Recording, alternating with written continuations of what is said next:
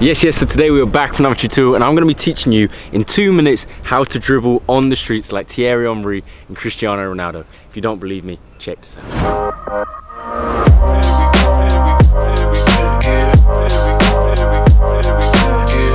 So we're breaking this skill down into 3 easy steps. Let's get straight into it.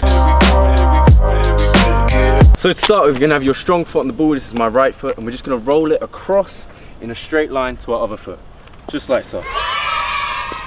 Wow. I said we're starting basic. We're just going to roll it slowly and try and keep it straight. You got that? Now it's time for step 2. So for step 2, we're going to roll with our strong foot, put our strong foot down and do an inside step over with our weak foot before collecting it.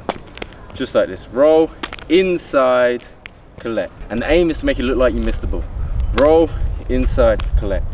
And now when you're comfortable with that, we're going to go from our weak foot to our strong foot. Roll, inside, collect. And then we're just going to try and get a bit more fluid with it. Roll, inside, collect, inside, collect. Do not do this. Roll, outside, collect. That is not it. That is very odd. Roll, over, collect, over, collect. And when you can do this, we're then going to move on to step 3. Just keep it fluid, keep it slow. When you've got your balance, you're going to level it up by adding a hop. So now for step 3, what we're going to do, we're going to speed it up. To do this, as soon as we roll the ball, we're going to immediately plant our strong foot, like so. And then as we've done the inside motion, we're going to immediately roll with our other foot and plant. However, when you do it, it allows you to go like this. Boom, boom, boom, boom, boom, boom. And that's because of the hop. Without the hop, this is as fast as you can go. No matter how quick you roll it. So when you get used to hopping, you can speed it up.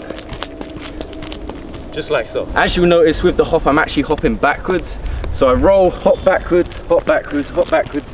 And this is exactly how Thierry Henry and Ronaldo were doing it. You can also do it for static. Just make sure to minimize the distance on your hop backwards when you switch feet. So that is it, a super fast tutorial so that you can dribble like some of the best on the streets. I think it's an epic move.